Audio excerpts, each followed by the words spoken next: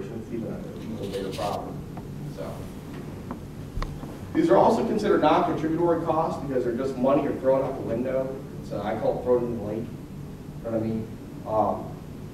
I've owned a business over time, and I've used it whenever something comes along and it's just an unexpected cost, what I believe unnecessary cost, drives me nuts. I consider throwing money in a lake because there's no value, there's no return. You know what I mean? There's no need to have done it. So whenever you think about wasting money, you know what I mean? Companies, they're not fans of it either. So direct and indirect costs must be added together to determine the total cost impact from workers' compensation. Because workers' compensation has to not contribute directly to the success, growth, or profit of an organization, this is a non-contributory cost, and therefore comes directly from profit dollars.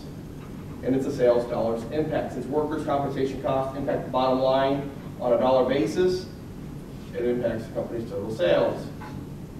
Okay, let's say that a different industry has, we're going to give them the benefit of the doubt and say that you're in an industry that makes 5% margin across the board. After everything's said and done, your company profits at the end are 5%. That's not bad. It's actually pretty good for large companies. That can be bad. They're not that high.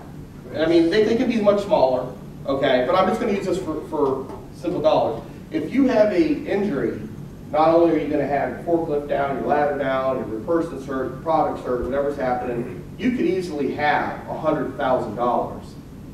That may be a little high for an average injury. You have $20,000, $25,000 wrapped up into a claim. Okay? At 5%, you need to make $20 for $1 to make the difference. So to make that profit back up of a $25,000 claim, you need to make 20 times that just to get back to even, if it never happened. So when you see talk about non-contributory cost, in workers' compensation, if you're having injuries and it should be higher than what it needs to be, it gets into the non-contributory cost factor. And at that point in time, again, back to not being able to bid jobs. I've seen companies comp so high, they weren't able to bid jobs. They were just able to get the small little jobs, people would come and stuff like that. But the bigger jobs, they couldn't bid them out because they just couldn't stay in business. And then companies find out you have super high comp, and then they shave their bid to where, you know, it's going to put you out of business to bid against them. And then there's one less competitor, and they have to shave their bid up. So literally, they just got rid of a competitor. They hired 0 guys. They trained them to be safe. Now they're making even more money. So here we go. 10%. Again, 10% at $10 for $1. You know what I mean? 25,000 to 250,000. You know what I mean? So we're talking about, you may need to up your sales $500,000 in sales if it's at 5%. I think it's pretty aggressive. Total sales dollars required to pay for both direct and indirect workers' compensation should be kept below 1% of the total company sales. If you can do that, it's going to help you out. It's going to keep you running. Why do accidents happen? Okay, I can tell you this much. How many people, and we're all guys in here, okay, I'm going to go on a limb and say that we've all done something that we can't believe we lived through in our teens, early 20s, or prior to that. If I'm wrong with anybody, raise your hand. A fluke of nature, the first one in history. Okay, we're not naturally safe. It just is what it is. How many, I mean, how many people are born naturally safe? You don't know. I can tell you, for me, it's definitely not that way. My grandmother is full-blooded crazy Irish, okay? I mean, maniac level. My dad's got half of it. I've got a quarter of it. So we keep getting diluted out. And I can't imagine. We had this, I remember when I was a kid, we weren't allowed to play in the woods. So what do me and my friends all want to do? Play in the woods. If my mom said, go play in the woods all you want, we'd go in our front yard. You know what I mean? That's just the way, you know, it's going to be. We would ride our bikes through there, and we found all the trails and all this kind of stuff. And there's a creek that ran through. Come down, really just a big hill, and the little up, and then a creek. And right on the other side of that creek, perfect jump. It was psychotic. I can't imagine seeing, if I watched somebody do it today, I'd be sure they were going to die before they got to the bottom. There were 2 trees on the side. They were not as far apart, the 2 trees, as that is to one side of the lake to the other, on the other side of this creek.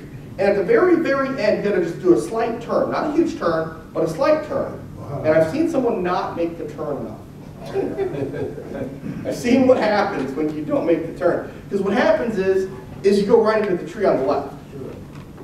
And I had to carry my buddy out of the woods once because he didn't make the turn. It was awful. My other buddy had to walk 2 bikes. You know, there was 3 of us down there, and he didn't make enough of a turn to get between the 2 trees. Laughing your ass off the whole way, too, right? No, we were afraid he was hurt. Yeah, at that point in time, it was pretty scary. We were, I don't know, about 12 or something. You know, just young enough to not be afraid of what you should be afraid of. And the problem we have is this doesn't really get any better without training. You know what I mean? Yes, we touched the hot pan. Oh, we touched it again. Okay, let's stop. You know what I mean? Maybe twice I'm going to gamble, and after 3 times it's out. So, but we haven't done all the things yet. And one of the problems we have as companies when we're hiring in people, and it's not to the same degree as it was once, they were typically hiring a lot of younger individuals who haven't had the life experiences of the individuals who've been there for some of the companies that they're bringing in. So they just happen because people haven't seen, they don't know, they haven't had enough stories, they haven't been around some of the disasters that motivate them to do the right things. So accidents do not happen by accident, they're caused. There are many reasons. They usually happen from repeated activities. Again, was it the first time? I'm going to tell you the guys, Brian McDuffie, we're still friends to this day, down in Georgia, beautiful family, whole 9 yards, smart guy, has a good job. But if I could tell his wife and his kids the stories of the dumb things he did when we were kids, she wouldn't believe half of them. You know what I mean? Now my wife, she'd believe them. I mean, I'm just telling you, she'd probably expect the worst.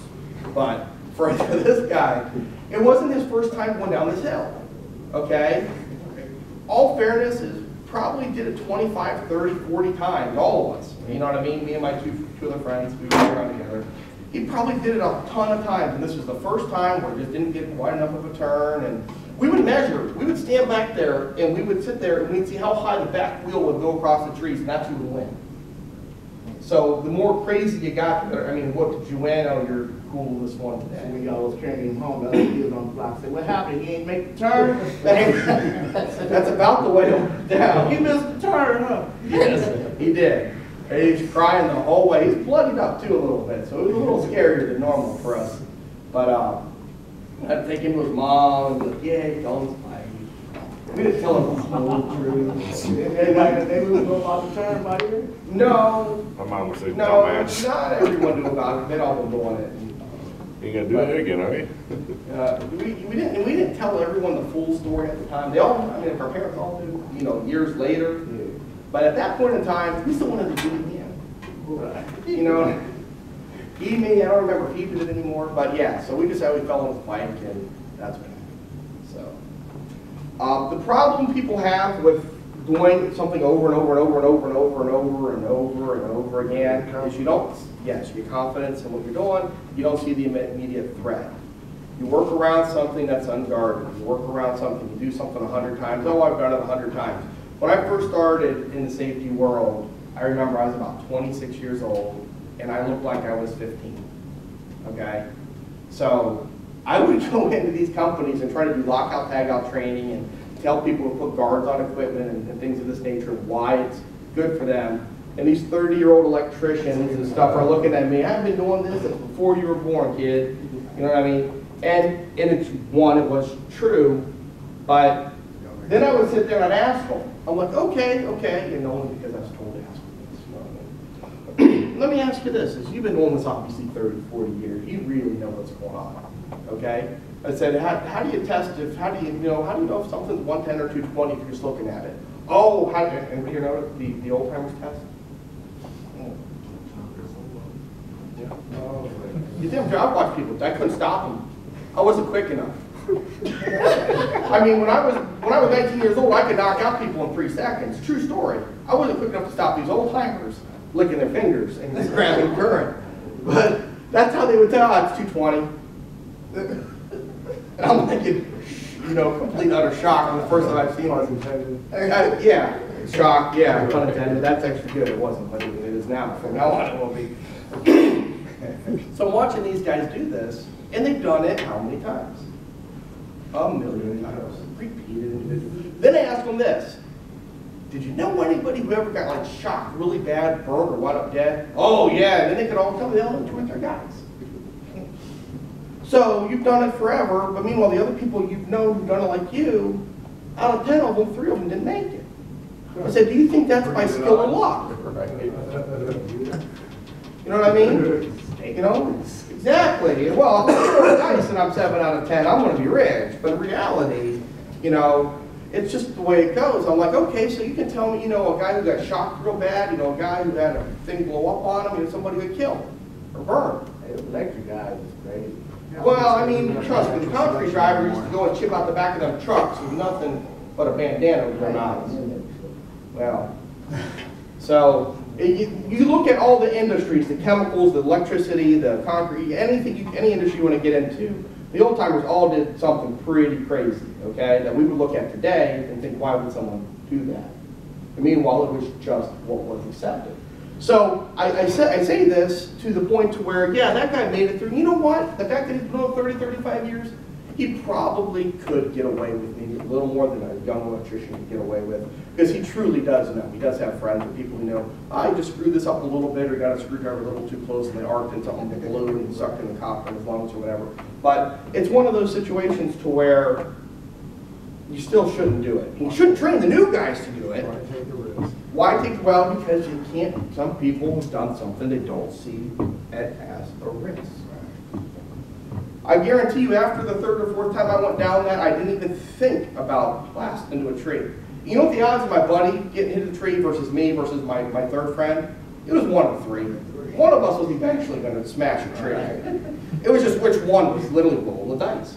You know what I mean? And it didn't come up my number, thank goodness. But it was going to happen. If we did this enough times, somebody was going to hit a spot. It was going to be a little slicker today. There was going to be some leaves at the bottom. Something was going to happen. We were going to wind up in the creek or in the tree, one or the other. Okay, and it just happened to be that you wound up a little bit both. So I still see it like in one of the tree, like pure fear. It's not right beside the it. only time one of you guys hit the tree. We should be like 2 or 3 more. Well, we did kind of stop that. We were Kinda. I don't remember if we did it after that. How's that? I got a pretty memory. I can't remember after that, going back and doing that. I guess we realized the rattlesnake is sitting on the edge at that point in time. So, but as far as what I'm talking about, the immediate threats, they don't see the immediate threat. Meanwhile, some of the things that they would do for years and years were potentially dangerous. And then, with electricity, how many people here have felt 110? At some point in time, you bet, okay, and we're all alive, why is that? We weren't grounded or didn't go through our heart or head. You know what I mean? But that much juice kills more people than all other currents combined or voltages combined. So it's just so you know that it doesn't, you know, electricity, some people don't deem it as frightening as other people. I think I got one good at basement. Yeah, Outlet wires. Well, Electric you saw the guy in lights. an aluminum ladder in a pool. That's really not any better than a flooded basement. Right. He's using power tools. But I guess a box would be the same here. So the box is spark solar. But again, I don't remember anybody not raising their hand that they felt 110. But meanwhile, we all realize electricity is very, very dangerous. It's something to be respected, paid attention to. And I told you a story about electricians who were just going to grab wires and stuff and tell you what the voltage was. But their hands are so calloused and so dry, you know what I mean, that they had a little bit of resistance, to be honest with you, natural resistance in the way it would work out. So, but it's the reason that it's not an immediate threat. Secondary threats, these situations are either not perceived by the employee as dangerous, or the employee doesn't believe he or she will be injured performing the task. An occurrence scale. An occurrence is an event, anything that happens for any reason that could lead to an accident, injury, something of that nature. Once an occurrence event takes place, the results are left up to chance. The greater the number of occurrence events, the greater the number of injuries, and the greater the possibility for a serious injury. Occurrence events usually go unnoticed and unreported. Employees often lose their fear for the act or the behavior, and they get used to it. An incident is where an occurrence event led to a happening, usually called a near miss. These don't usually result in injury or property damage. The next we have minor injuries. These make up the vast amount of injuries reportable for claims. At least let's hope that minor injuries are what comes up. Serious injuries, obviously, one starting with limit activity pain, costing money, time, potential real, medical has to go on. Then permanent injuries. You get into anything from amputations, crushing injuries, severe breaks, hopefully not into head injuries, and then deaths. And if you want to see what the occurrence scale is, this is not a to-date model. It's what I can put on a computer and make it look okay. The occurrence scale, if you had everything in this room, 1,000 little marks go from here to the other end, you're going to get to the other end, you're going to have, hopefully, 3, 4, 5 minor injuries. And then you're going to have a whole other room on top of this, and by the time you get to the end of that, there might be one fatality. Or you would hope it would be less than that, but in theory, it's a very, very, very large amount that goes for the incidents should be 10 times minor injuries, should be, minor injuries it varies depending on industry. You get into forklifts, the serious and non-serious injuries literally are 1/3, which is extremely high. You get into like trench or ladders, 50% of all injuries that are involving a ladder go into the serious or the lost time category. It's due to typically fall off ladders. You don't have the ability to land properly or you're too high up. So, but in different other areas of safety, it should be microscopic, most of the incidents, as you guys can understand. So, unsafe condition. Why do employees behave the way they do? Again, we're talking about people not naturally safe. I am as guilty as any random person you're ever going to find with that. I've become very safe, though. I consider myself a safe driver. And recently, my wife and I both had to go get our insurance done last year. We got married last year in 4th of July. And we met my insurance agent, we did all the stuff up, and we're both getting, he looks at her, and she's had 3 accidents in the last 5 years. 2 of them weren't her fault, in all fairness. But then after all that said and done, and the other one was so minor that it didn't even raise any real flag. It was only a fender bender that she had hit in some bad weather. And then I'm like, elbowing her, I'm like, going, how many did I have? So I can't see anything on your record. I'm like, can you say it again? You know what I mean? And of course, there comes she. I got whacked. CDL? No, I did not have a CDL. But I have driven through a period of time. In a 2-year period of time, I did put 141,000 miles on my truck. 2 years. In 2 years. And that was not, I wasn't getting paid to drive. I would go places and I would be getting paid for what I would do when I would get there, but it's not like I was getting like mileage. Right. So let's just say I've had plenty 100-hour weeks. Was that a diesel? No, it was a full-size non-diesel truck though. Okay. So hauling loads, typically, weight. So, but again, safety must be learned, therefore it must be taught. Who is the best safety director in the world? Who teaches more safety than anybody who's you're ever going to see again the rest of your life? Mom and Dad. Mama. Yeah. My mama had a cold way to teach us safety. You gonna put that penny in the light socket? You won't do that again. I'm almost like pick it up, try it again. I was running up on the porch, beating bikes in the middle of the school.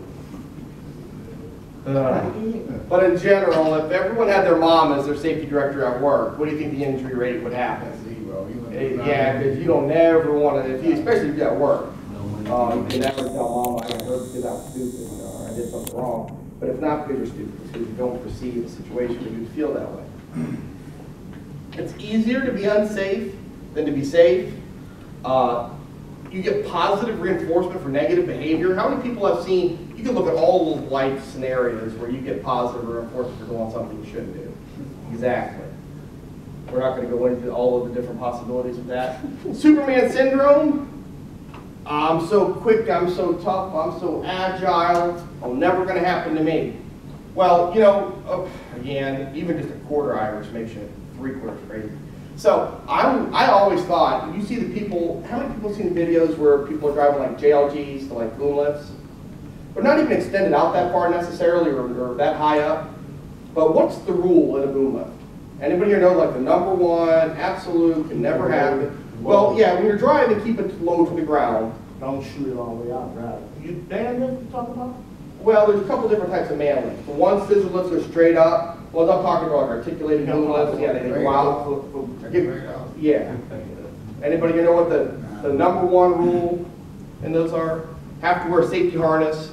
Has to be strapped in or locked in. Typically, right. Because you're strapped in, you can't move it with the guard down. No, they still move. No, they'll move. Now, I mean, typically when I'm talking about either climb in or you got a gate, you know what I mean? You're gonna latch it, you're gonna put a chain across, something like that. But again, so I'm thinking to myself, you know what? I get it. People should have. They should have their harnesses on, especially if you're working 10, 12, 14, 25 feet, 50 feet in the air, whatever it may be. I know there was a death. Notre Dame had a grad student who got flipped out high up in the air 2-3 years ago, and he was videotaping the practice. So, you know, he wasn't strapped in, but you know, it was high winds and there's extenuating circumstances I'm not going to get into about. But again, if it happens, you know what I mean. So I'm always thinking to myself, there's no way I'm ever going to get. I'm telling you, I wouldn't get flipped out. It wouldn't be me. I would not be the guy who actually got flipped out. So I have, one of the things I do check is I have a few different sites and websites I go to and I look up stuff and I see these funny safety videos and pictures and scenarios and what's going on and stuff like that. And the one is a guy, first day of work, operating one of these JLGs.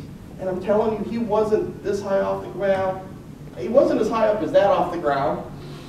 He wasn't extended out that far. And he wasn't going fast. And he just hit a little boom. And let me tell you, it flipped him almost, I'd say, from me to you. And I watched it happen so fast, I said, okay, I'm getting flipped. Everyone's getting flipped. Whether you think you're that guy or not, they would flip you. This guy, as far as I know, is world-class gymnast is getting flipped out of this thing. You are not staying in the bucket. When it decides to spring and toss you, you cannot react fast enough. It's like catching a bullet with your teeth in reality. I mean, that's your same odds, in my opinion. So I always thought to myself, I wouldn't get flipped. It'll happen. So when we talk about Superman syndrome, it won't happen to me. It'll happen to you. There's something out there, no matter how tough and awesome you think you are. And here's the big one, and we're going to talk a little bit more about that. Young kids and their backs. They don't know. How many people here know about the back? Okay. Well, yeah, it's all bad once it goes bad. But you can't tell a 19 or 22-year-old about it because they don't have the pain yet. You can't tell the old roofer either because he said he'd rather fall because Man. he broke his back. I can tell a roofer. I got multiple roofer clients. I've been up on every type of roof you can imagine. I used to lay bricks and I used to see roofers. They say, one fell, he said, man, I never wear that harness again. He said, I'd rather fall and hit the ground. Well, they have retractable lanyards and all, they got all kinds of stuff today to make it better. You're right, they used to have what was called a backbreaker. Anybody hear that? You know what I'm talking about? You literally, it's just you stick it around. You're allowed to use those today, but it has to do with considered fall prevention. We're not going to get into all kinds of fall protection stuff here, but they do have equipment today, the 5-point harnesses, they're attached to lanyards, they've got the, you know, the, Not them, but blowout had strip. the one to go between the legs, what the roofer had. yeah, oh, he had the lanyard. He said he never wear it no more. I think he fell off. I was on the other side when he fell, but he said it hurt his groin and almost. Well, he didn't have it tight enough. Another quick story, this will be very quick, okay? I was going training on lanyard, fall protection safety, and I'm sitting there, and it's a room that's a little bigger than this, and the guy back in the back corner was the union steward, you know what I mean, or whatever, and he was trying to do union business on my safety meeting. So he won't listen to anything I had to say. He wouldn't pay attention, people going back, he's figuring out all their stuff. I'm like, whatever, I'm not going to sit there and argue with him. But I told everybody in the safety meeting, and of course he still had business to do, so he was the last one to do this. And part of the thing we had to do was they had a new winch, and they're checking it, and everyone's jumping, and you're falling your fall's not from here to the floor, but you're stepping up a set of steps, and you're dropping maybe from like here to there, and then the next guy's up there showing, and they're teaching people how to winch people up and pull them up for confined, basically a confined space retrieval practice, in case somebody gets hurt, how do we pull them out of a confined space situation. And I'm telling everybody, when you're gonna fall, you need to have this tight. You do not want a loose harness and fall. And this sounds like this might be what happened. Because you're gonna have a problem that you're not gonna be happy about. And there's nobody in the world who's gonna crank that winch up fast enough. And we offered, there's me and there's two other guys, two other safety guys who are going longer than me, and we're offering, you need help, you need to show how to do it, how to tighten this stuff, and we're giving little instructions for other people who got into the new, because it's all a new system, everything was brand new, that's why we had the whole company in there. And it was a concrete company, I do believe. Either that or a grain silo company, I can't remember. But back to the point is the guys are all going, everybody does fine, everybody listens to what they say, they all tighten the legs up real good, they always make sure they're nice and secure, they have the back up, they're all in the right position, they jump and they're ready. I mean, when you fall off a roof, this isn't going to be the way you fall. But I don't need to get hurt today while I'm here. Okay? And hopefully you'll learn, but he screamed like you can't believe when he jumped off this thing, told us we did it to him on purpose. But he did not tighten the legs up because he knew better. He had Superman syndrome. And then he had Superwoman syndrome when it was over. So I'm just going to sit there and say, I can't believe, I mean, he was high pitched too. And it's like a, rugged big dude, And I'm thinking to myself, this guy could probably, handle some pain, not that pain. But, so when you think it's not going to happen to you, and you're too tough, and you're too this, that, and the other thing, it doesn't exist. Superman syndrome it's really a great way to explain it. Next, we're talking about bad habits. Bad habits are 3 times faster to learn than good habits, and 3 times harder to break. Good habits 3 times harder to break. Don't know why? It's just the way it is. Automatic pilot. Okay. Here we're talking about automatic pilot. Everyone in here has been on automatic pilot. You're probably on automatic pilot right now, right? No. Some of you are. Some of you aren't. That's okay. So what is automatic pilot?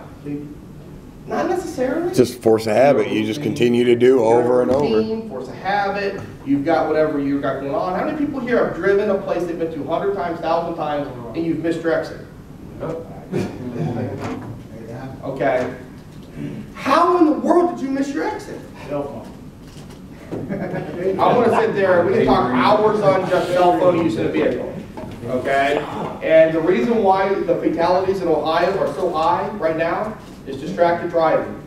We have less and less societal drinking and driving accidents, which was the main factor, the #1 reason why we were having fatalities in Ohio. Those are coming down, and our fatalities on the road are going up. Distracted driving. Texting is really something more. Well, I mean, anything you could be doing that you're dealing with a distraction. And then the distraction is texting, Facebook, whatever you want to do on your, cell phone. That is killing people like crazy, injuring people like crazy, mutilating. Question on that, so they're always loud hooping and hollering, you get all this stuff on your new car, and it's distracting people, why do they keep putting it in the car? Well, because it sells. Really, that stuff was doing it. Because the automotive manufacturers, our job is to make money. And I'm going to be honest with you, I do believe if you have talked through your car technology, you're going to be a much safer driver than if you're sitting there doing other things. You can answer your phone, voice answering. I'm not going to sit here and say that that's the safest way about it. But let me ask you this: anybody in this room not take a phone call and hustle up in your vehicle? I got a phone. But you still talk. You still talk somehow. Right. But it's safe. I agree that it's safer. I had the hands-free technology when it first came out.